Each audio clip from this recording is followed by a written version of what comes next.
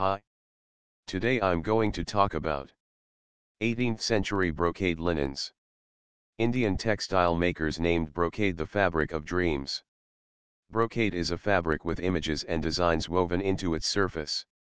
This dream fabric quickly spread from its origins in China to Europe, where it became an art form in the 16th and 17th centuries. Traditionally, brocades were used for formal occasions and woven from fine threads of silk. In the 18th century, the brocade technique found its way into less formal fabrics like linen. Linen, a fabric made from the inner stem of the flax plant, was the common fabric of the 18th century. Field workers would pull the flax plant from the ground by its roots to prevent damage to the fibers inside the stem. Then they would comb the flax plants with large wooden combs to remove the seeds and flowers.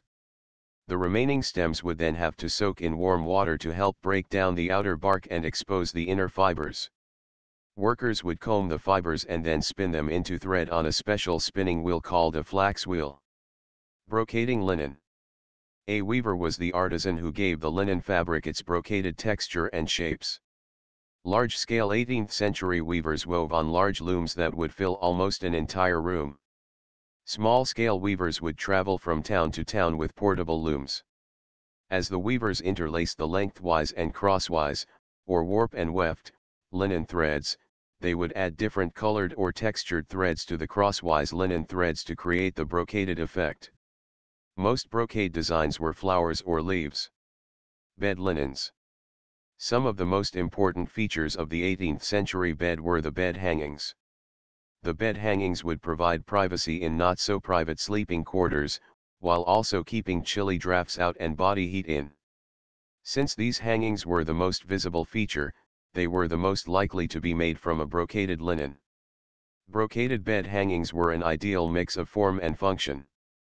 The rich detail was a symbol of the owner's money and prestige, while the brocading technique made the fabric heavier and more insulated. Table linens. During the 18th century, table linens, napkins in particular, became standard fare for all classes of people. A few centuries earlier, napkins and fine tablecloths were a status symbol in and of themselves. When the common classes started using table linens, the upper classes felt the need to distinguish their own linens. A practical way to do this was to have brocaded tablecloths, table runners and napkins.